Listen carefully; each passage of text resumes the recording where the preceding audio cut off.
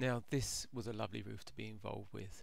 Underneath this roof they're going to do a loft conversion, and we've been asked to put the new lead roof on and to do all the structural timber work to support that new lead roof. Now what I wanted to show you is actually the roof we're taking off was just about to start leaking anyhow. But if you see here, it started to split just where all these joints have been dressed over and around the lead rolls. So it was about time the roof was stripped anyhow. Probably been up there for 70-80 years.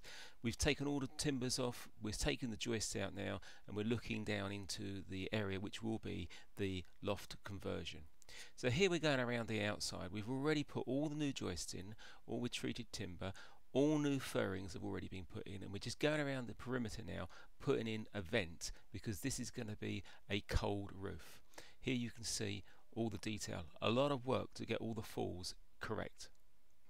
Now the lead man comes in and dresses all the panels, and near enough the roof is going back to the way it was originally done, because lead is a traditional thing and we're still doing it the same way as they did many years ago, with the exception is that we now weld all the joints rather than to dress the joints. They used to be dressed, and dressing used to stretch the joints, and that's why when you saw beforehand the crack in the lead, that lead had actually cracked because it had been weakened by the dressing.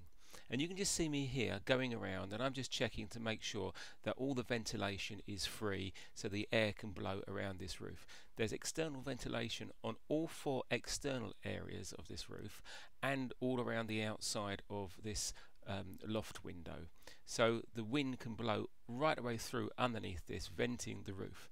So if you need any more information, please contact me. My name is Stephen from London Flat Roofing.